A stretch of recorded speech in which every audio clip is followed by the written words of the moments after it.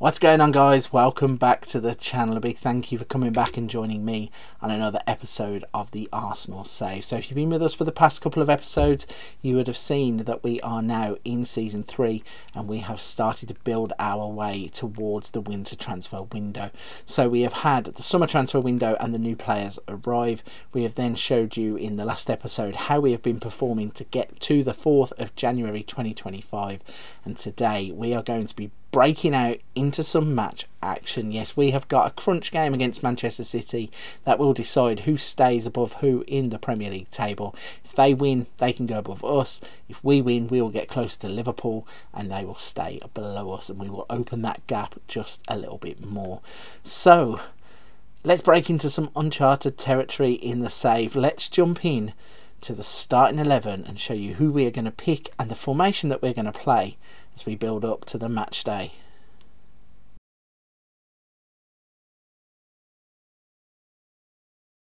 Okay then, this is it, the starting 11 for the first match of the save. So let's break this down. We have got Ramsdale in goal. We have got Tierney as a left wing back.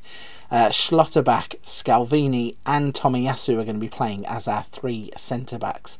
We have Andre Santos in the middle of the park with Saka wide right.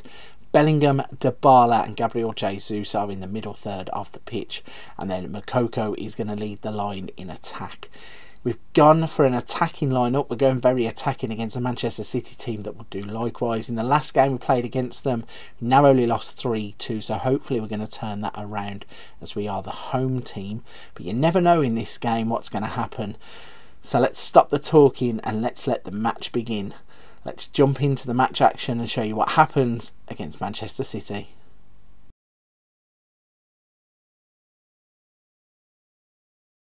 Here we go then, this is the lineups and these are the teams that are going to be taking to the field. Obviously you can see Manchester City going in their 4-1-4-1, or is it a 4-1-2-3?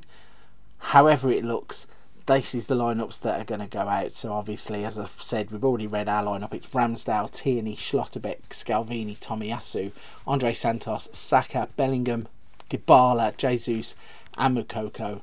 They've gone for Ederson, I think that says Rendell Correa, Ruben Dias, Stones, Cancelo, Rodri, De Bruyne, Silva, Phil Foden, Serge Gnabry is a addition to their lineup, and then they have Erling Haaland up top. So let's get this game up and running and show you what is going to happen. So the game has kicked off and we are underway for the first match action of the save. It's going quite well to begin with. 8 minutes on the clock, we have a free kick. There is Schlotterbeck and there is Jude Bellingham to put the ball in the net. The problem here is he looked miles offside. But was the ball going in the net anyway? Could he have afforded to have just left it if this ball was going in? In fact, it says goal. In fact, he's not offside, is he? Because there's a defender right in front of the goalkeeper, which was one that I missed. So Dybala swings it in. Oh, it's for the initial free kick. So Schlotterbeck was not offside and Bellingham was not offside. So the goal stands and we take the lead early on against Manchester City. Jude Bellingham getting there with the header. So positive start for us. Manchester City having to grow into the game, it seems. We've had 4 shots, 2 on target, and it's a set piece that they're going to now try and score with. Ball goes in, comes out, Andre Santos heads it away. What can Moukoko do on the turn? Thought he could have played it straight up the line there. Tomiyasu now picks the ball to Bellingham. He tries the ball to Dybala, he's in.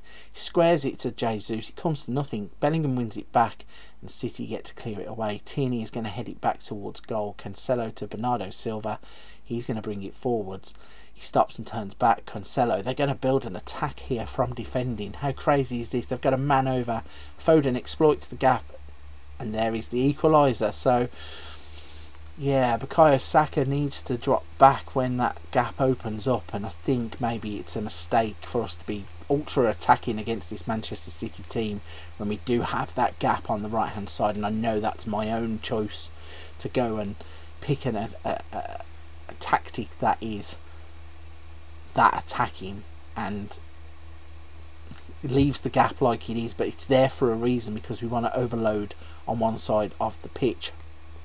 City now have a throw-in. The ball goes to De Bruyne. Andre Santos, though, cuts it out. Scalvini, why are we playing it back? Please get it clear.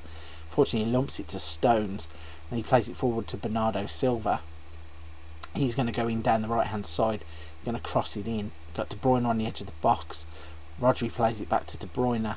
The ball is out wide. Erling Haaland is supposed to be a centre forward.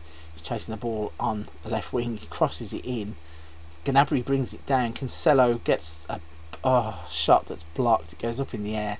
And Serge Gnabry has got the simplest of headers to put it over the line. It's really lucky. When you see the goal back and you see how Cancelo has hit the ball. So Haaland with the cross. I mean, it probably could have been cut out in the first instance.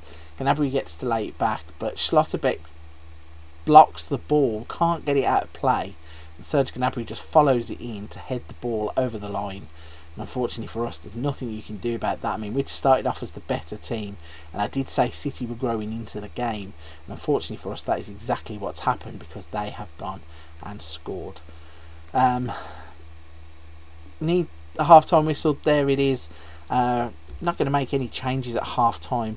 We have got a few players, though, that do look really tired. We've got Schlotterbeck, who's struggling, Tierney struggling, Saka and Bellingham. So we're going to see if the half-time team talks can G them up a bit. I mean, we leave that kind of stuff to the assistant managers, obviously, but it's City on the attack straight away.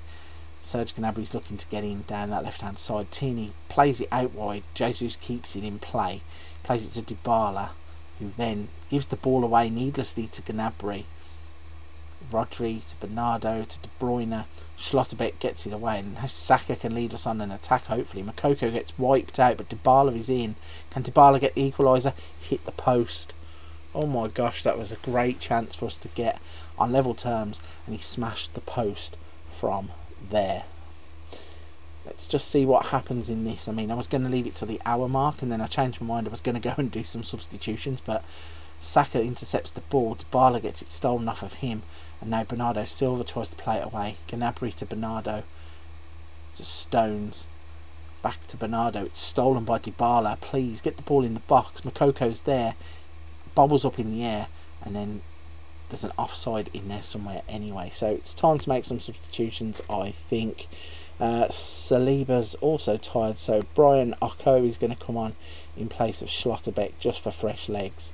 Kieran Tierney also needs to come off if we have an option.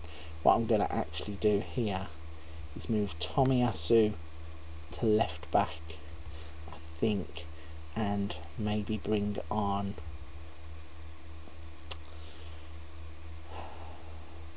in fact I'm going to bring Barco on, switch Barco back to left back, and leave Tomiyasu where he is. And unfortunately, Jude Bellingham's race is run. I feel he's running on fumes. Don't really want to put Patino on in this kind of game, so I'm going to bring on Sambi Lokonga, and then Gabriel Jesus looks tired, so I'm going to bring on Endrick also. A lot of changes in the 56th minute, but we need a spark and we need a goal. Obviously, just hitting the post, that would have helped if we'd have been at 2-2 and could have made those changes, but hopefully somebody is going to step up and be a bit of a hero for us here as Moukoko gets the ball up top, plays it to Saka. What can he do with it? He's cutting across the box. Is he going to shoot? He is. He puts the ball over the bar. If anybody could just take a chance here, we really would appreciate it, because it would bring us back on terms. Now, obviously, as I said earlier on, we lost 3-2 to these in the other game that we played. We could do with nicking a point at least. John Stones is going to clear the ball away. It was nearly cut out in the midfield. It is cut out now by Saka. He turns towards goal, runs into the box, tries the chip, and Ederson touches it over the bar. I wish he would have just done what he did against Tottenham, when he just smashed it in at the near post. But he went for the cute chip. Dybala with the corner. Endrick gets the ball on the edge of the box. What can he do? The shot is deflected and it's wide, or up and over for a corner. Can we get anything going from this corner? It's going to be an out swinger. Dybala puts it in. Nobody is there to meet it but sky blue shirts, and they live to see another day. 78 minutes on the clock. Akanji's got the ball now out on the wing for a throw-in. Serge Gnabry plays it back to him. Rodri plays it forwards, Haaland is in, and Erling Haaland misses. The robot is human, or AI in Football Manager. You know what I mean. Wouldn't have backed him to be missing from there. He would have put your house on him scoring in that position, and yeah, thankfully he didn't. But unfortunately for us, it's all in vain anyway. He could have scored. It would have made no difference because we lost 2-1. We weren't blown away by them, and again, that means that in the 2 games that we've played, we've lost by a 1-goal margin in both of those games, which is pretty encouraging. Let's head through the dressing room. Don't do team talks on the channel, so we just leave that. And this is how the Premier League will look. So as I said, Manchester City had the chance to jump above us, and they do exactly that. They go on to 47 points. We're on 46. Liverpool on 53. So it's back-to-back defeats in the Premier League, which is bad news for us. Everton with the 3-1, Man City with the 2-1, and we still have to play Man City twice in the next 3 games. Let's look at that schedule then. So, as I said, yeah, we play Manchester City, Accrington Stanley, Manchester City, but the run-in to the Premier League and the Champions League has now begun. We will, when we come back, we will have gone to the Monaco game because, well, in fact, the Brentford game, because the transfer window will shut here on that Monday, so it's probably the 3rd of February, something like that. So in the next episode, we're going to bring in some new faces at the club, possibly. I think there is around 30 million in the bank. 38 million in the bank, so if we need to bring some new faces in, we can. There is always that option.